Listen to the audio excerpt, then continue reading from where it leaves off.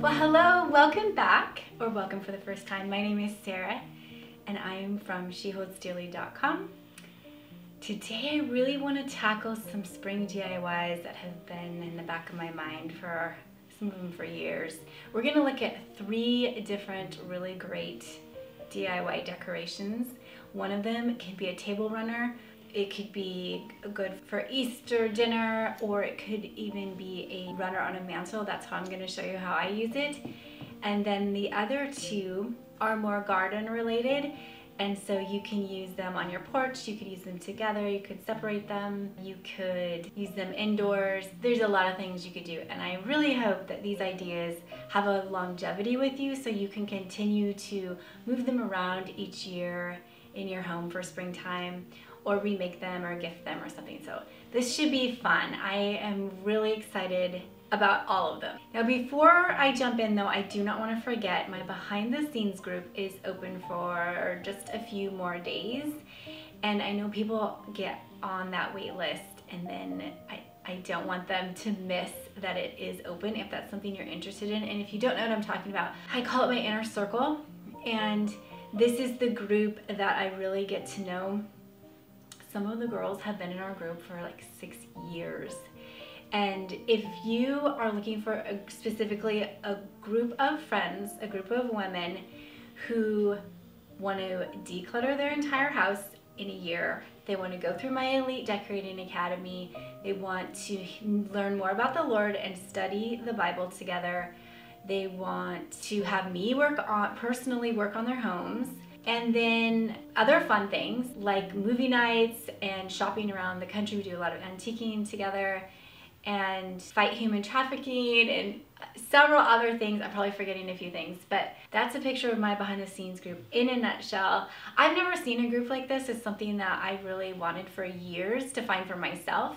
And so I DIY'd it, I created it, and here we are, and it's going strong.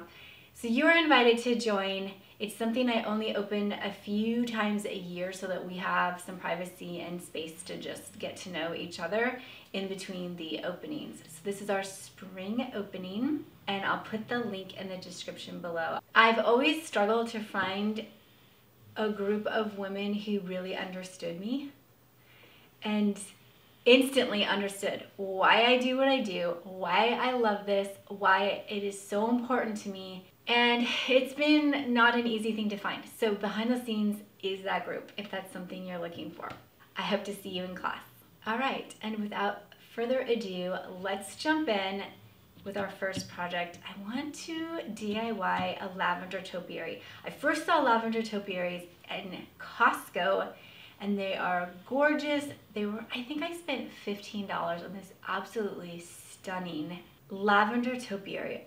They might actually be in Costco right now, but the problem is they don't last. Mine did not last, and I've tried like several years in a row. I want to style it on my porch, which doesn't get enough sunlight, so then I styled it out in my garden, and it still didn't make it. So I'm just gonna have to make a faux one, and I've got some ideas, so here we go. Let's try it. I'm starting with a foam floral ball like this, and I got this at Hobby Lobby for $6.49. This is a 5.6 inch ball, and I think this will be good. I mean, it's gonna get about twice this size once we add in our lavender. Next, we're going to prepare our lavender stems. These are $1.99 picks from Hobby Lobby, and I got 26 of them. I didn't get them on sale. I think you could do better than me. You can get them 40 or 50% off. I would say that in the next week or 2, they will go on sale again, because I think Hobby Lobby rotates their sales about every 3 weeks. So you could do that, and that would save some money too, but I'm not sure if I need 26. We will find out, and I'll just tell you here at the end. We're gonna take all the tags off. I still feel like they are a little bit too bright, so we're gonna deal with that. I do feel like these leaves are really accurate. In fact, I just went out to my garden and compared them to my lavender, and I feel like these are really accurate. So this is gonna be the bulk of the topiary. Whatever you use, you don't have to use these, but I would make sure that they are wired. So we have a little bit of wire in there because we need to shape it. We're not just gonna make this ball that looks like it has spikes sticking out all over. It actually needs to all be shaped upwards, like it's towards the sun. Okay, so we're gonna take off all our tags, and then I actually feel like these are also too bright. Actually, all of it's too bright. So we're gonna not use these, I don't think. We're gonna pull all of these off. They just pop off. And then I'm actually gonna spray paint these. I'll show you my favorite spray paint. I know it's so controversial. People are really annoyed with me that I spray paint faux plants. But I found a green that I actually just keep on hand as a staple. And anytime I feel like I have a faux plant that is too bright or too vibrant, I'll just give it a shot with this. It's called Eden. It's a Rust-Oleum spray paint, so we're gonna do that. I just did a light dusting on the greenery just to give it some variegation. I don't think you need to saturate it. Don't overthink it. Just do a light dusting to give some variety. It's gonna look like this when it's dry. And then the other thing I would suggest is to spray your foam ball. And I'm actually gonna cut it off about right here. I'm just gonna take a serrated knife and cut it, and so it's gonna sit flat. It's gonna make more sense here when we start putting all the greenery on. But cut about, let's see, maybe like 1.5 inches in from one edge. Cut it flat. Put these about every inch. It actually is gonna take all the ones that I have, so that's okay. We're gonna space these about 1 inch apart, and I'm going to need about 6 on top. I'm actually gonna use all the ones I bought, which I'm a little bummed about, but okay, whatever.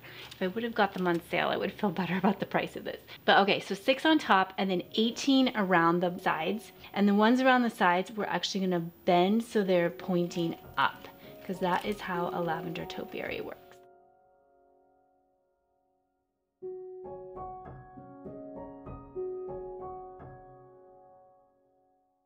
And I'm sinking these all the way down to the right where the leaves start. Next, you're gonna take this lavender. I got this at Hobby Lobby, number 413690. And I felt like the buds were really authentic looking. So I'm gonna take wire cutters and I'm gonna cut just the buds off, and then I'm gonna stick them in randomly throughout this topiary that we've got going.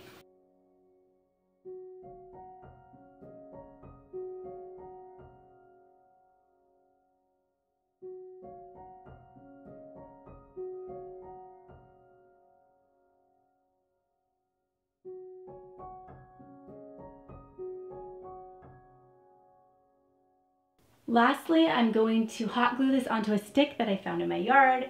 I'm going to put it in a pot with dirt, or you could do more floral foam in your pot, or I have a basket here. And then I'm going to add moss to cover up the dirt portion.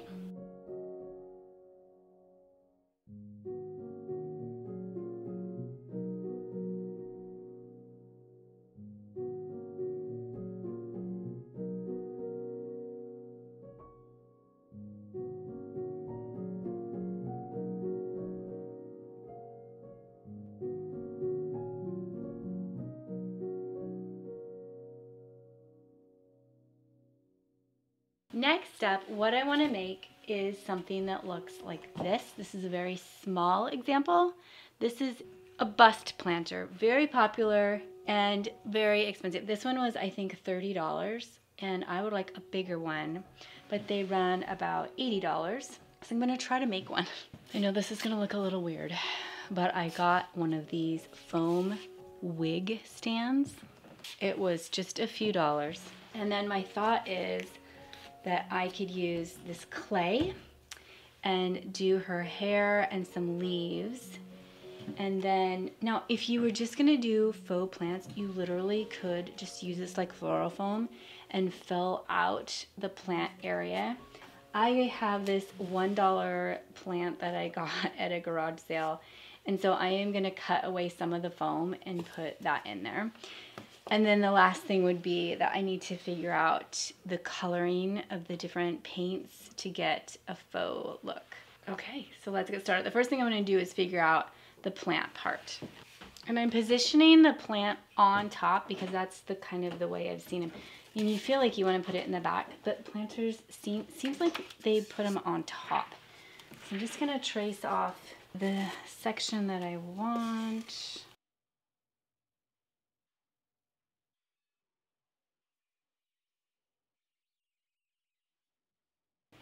My family thinks I'm a psycho.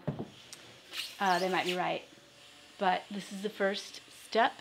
We got the plant in there, and I'm going to take it out. I'm going to cover her with my clay. I'm going to get this clay wet, and I'm just going to put a really thin layer over the whole head, and then we're going to start working on her hair and the leaves.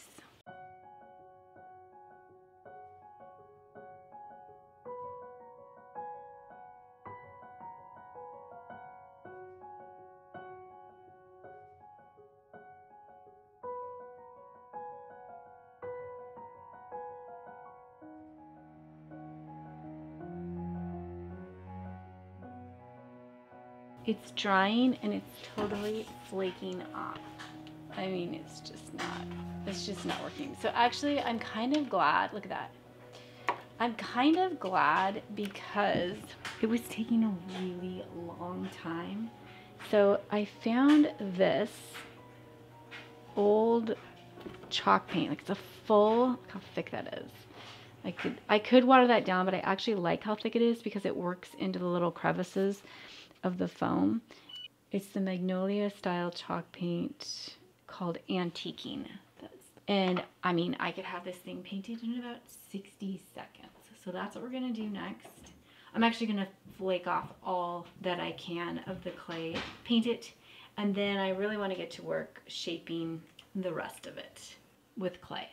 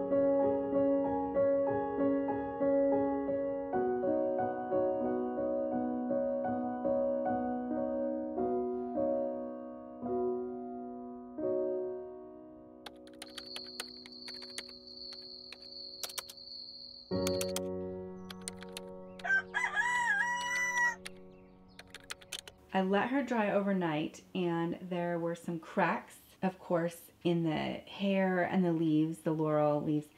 And so I'm patching it with this air dry clay that I found at Hobby Lobby. It's called Nara.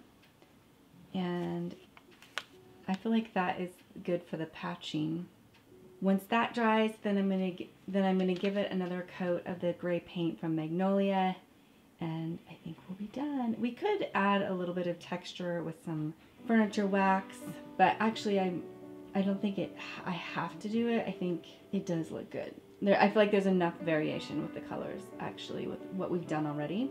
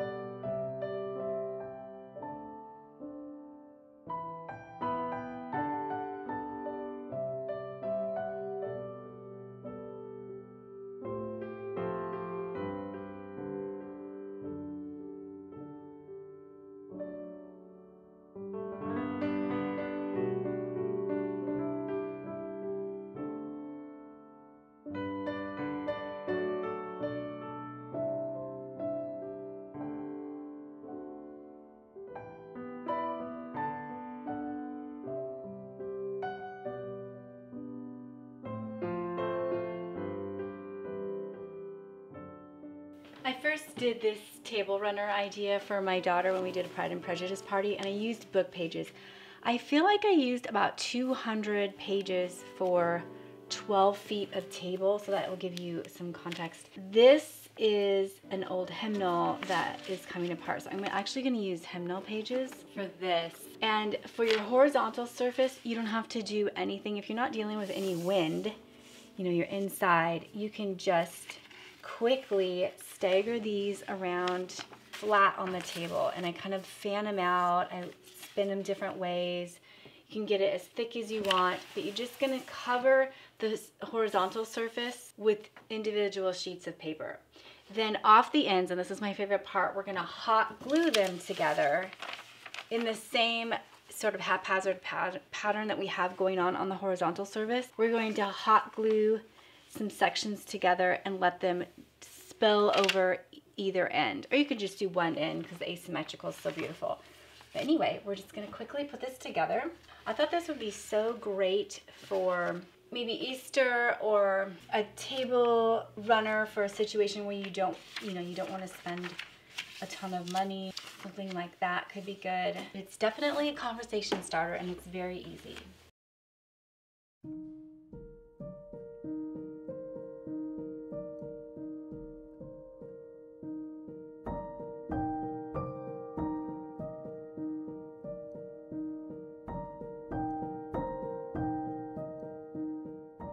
If it starts to get too heavy, tape down these pages on the end. See, I'm starting to get too heavy. I get a little tape because I really want more of an overflow on this one side.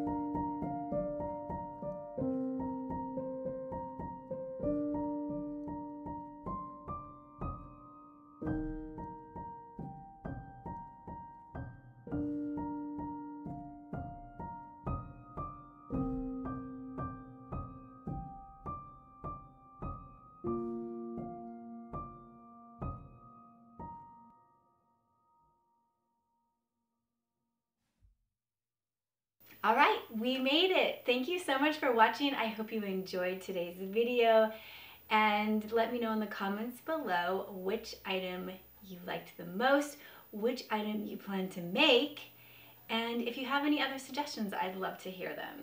And don't forget, if you're interested in joining my coaching group called Behind the Scenes, you have a few more days to join us. Take part in my weekly classes. And if you're new here, please consider hitting that subscribe button so I can send you more videos on how to make interior design easy and turn your home into a sanctuary. All right, take care, and I will talk to you next week.